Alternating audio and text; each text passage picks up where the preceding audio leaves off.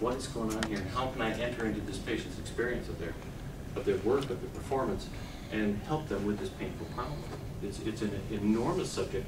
You rarely come to courses that have much to do with it. Most of the time, people take for granted that what Descartes said is true. But the limitations to what Descartes told us are four. The pain is in the absence of tissue. You can get pain in the absence of tissue. You get phantom pain. The person doesn't have a right hand, but they have all kinds of pain in their right hand. And they feel it in their right hand. There's no right hand there.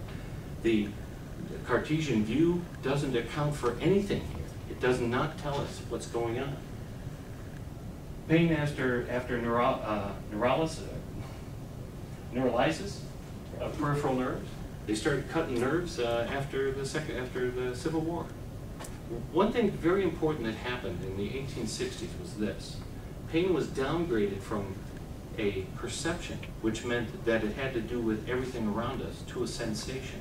It was downgraded to a sensation. Pain's just a sensation. It's like a taste. It's like hot or cold. The medical science downgrades pain from perception to sensation. This is all in the book, The Culture of Pain, by David Morris.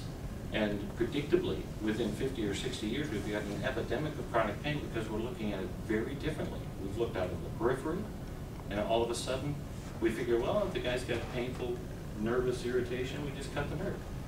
Do you know that this doesn't work especially well? We're aware of that now, although it continues to be done. And we know why that would probably not help at all. Pain with non-noxious stimuli.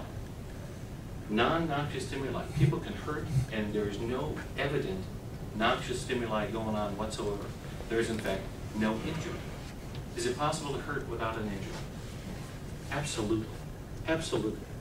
It's perfectly possible to hurt without an injury. People hurt all the time without an injury. Is it possible to have an injury and not hurt? Absolutely. Yet, working in the venues that many of us work in, we often hear, well, you're really hurting, you must really have an injury. Because they think there's a linear relationship between the amount of damage done and the amount of pain perceived by the person. There is no linear relationship. That would be nice, but it doesn't work like that.